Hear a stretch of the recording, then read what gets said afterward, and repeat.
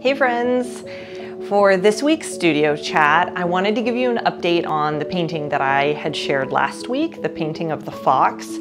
And if you have watched last week's chat, you will remember that I was not super happy with how the flowers were looking. They were very stylized and kind of more pattern inspired than I wanted them to be. And I got a lot of really kind comments, thank you, that you like the painting. And I feel like this is a good time to just kind of say a painting can be good and still not fit like your vision for what you want for the painting.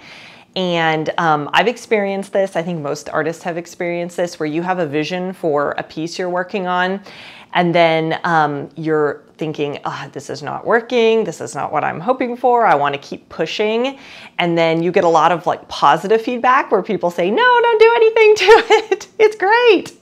And then that can create a lot of like indecision in an artist's mind. And I have basically just learned to tune out what people are saying and keep working towards my vision, because I'm always happier in the end because I know that I like pushed through and got to a place that was personally really satisfying for me.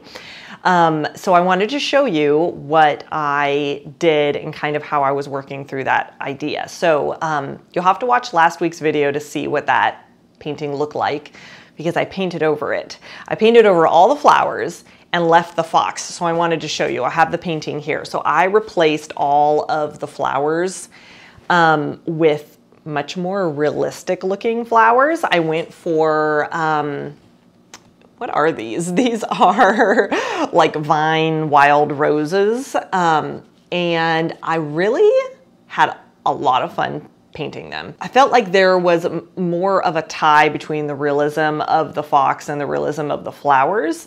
And that was more kind of what I was hoping for in the painting, was to get something that had more texture, more depth, was not as flat and stylized feeling. So I painted this, and then this was kind of like the next step that I thought after I painted this painting is I really want more room to have more things. I have one of my paintings hanging in my living room, a painting of a bouquet of flowers, and it's a larger painting. It's 24 by 30.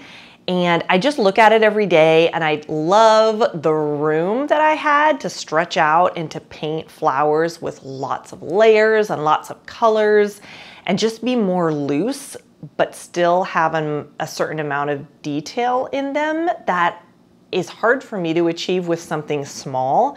And I was just kind of getting like, I don't know if nostalgic is not the right word, but like wishing that I could paint on something larger. So I said, okay, I'm gonna take this fox idea and I'm gonna move it over to a larger canvas, and I'm gonna reinterpret the idea with what I learned from this paper painting, and then push it and see how it develops and how it goes further. So I want to show you the bigger painting and show you where I'm at. It's very much in the beginning stages, and how that is going so far. Well, here is my desk mess. I love seeing artist palettes, so I'm going to share mine with you. This is the aftermath of this week's paintings.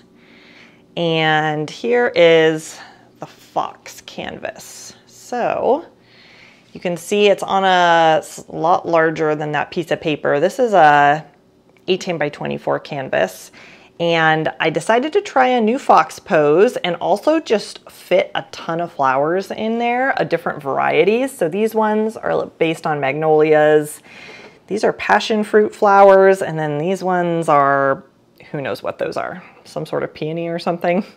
But I decided to just go to town and try not to overthink it. I think I was thinking really hard about the other painting, and this is in the very beginning stages, so I'm about to start layering more color and texture on top of it. So like these really crisp areas of solid color will get more hazy layers over them, and it'll kind of join, at least my hope is that it'll join all of those areas together and make it a more unified painting. And then I will go back in and add more details and more layers.